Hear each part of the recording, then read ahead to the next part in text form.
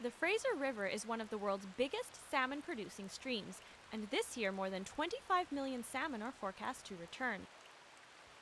One fish biologist is able to explain this greater-than-usual salmon run. The survival of the salmon depends on what happens to them in the sea when they're very young and vulnerable. So they spend a year and a half roughly in fresh water after they're born, then they go to sea. This year they come storming back. Well, that means in 2008 something went right. And the thing we went right was that it was very cold sea temperatures, and that's very good for a cold water fish. Last year was the lowest salmon return in over 50 years, but this year it is the highest in anyone's living memory.